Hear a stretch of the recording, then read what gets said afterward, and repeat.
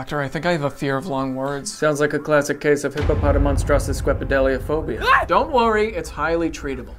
Unlike pneumono-ultramicroscopic silicovolcanoconiosis. Are you afraid of needles? No. That's great, because the medication is administered intravenously by a homeopathic phlebotomatologist. Is that even a real word? I have just the specialist for you.